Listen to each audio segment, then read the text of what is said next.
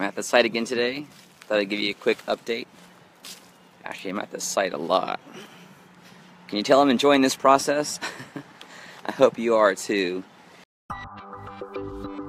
Doors are in, at least the two exterior doors. That we'll have a third one that is the old door for the front of the house. So this door will go here. And then there's another one behind it that'll go right upstairs here to the porch. We have stairs now, so I can walk up the stairs instead of climbing up a ladder, which is nice. A little precarious to climb a ladder with a camera. So the windows are actually being delivered today as well. Green view windows, a double pane. The stairs going upstairs will be stained, so they've got masonite down to protect them.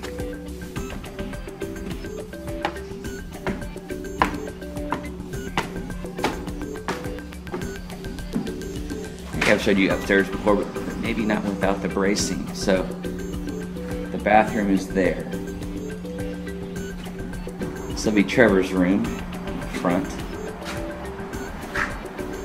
Kind of have a hallway slash seating area here. So Claire's room will be back here.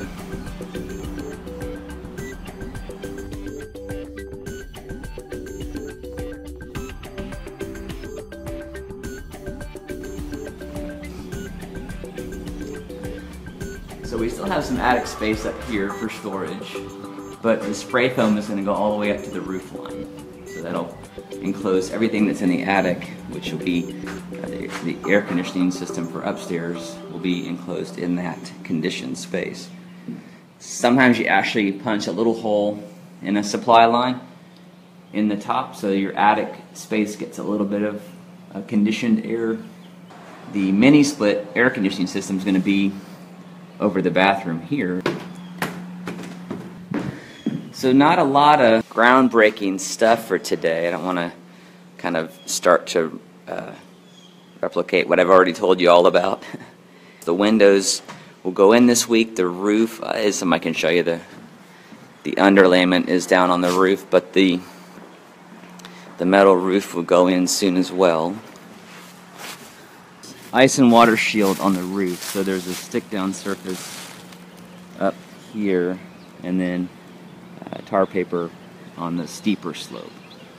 So not a standing seam metal roof, which is really expensive, but a Georgia ribbed roof. That's the style you see on barns. That house has a Georgia rib style roof.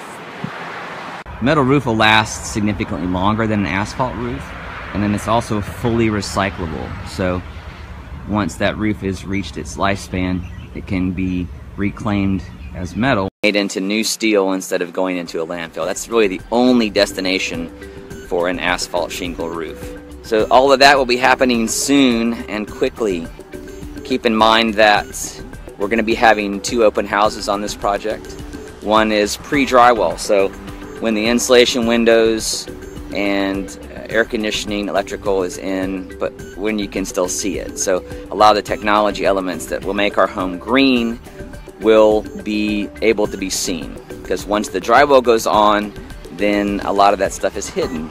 So the second open house will then occur right before we move in, when the house is finished. So you can see what it looks like when it's done. And again, at that point, a lot of those green things are going to be hidden, and it's going to look a lot like a normal home.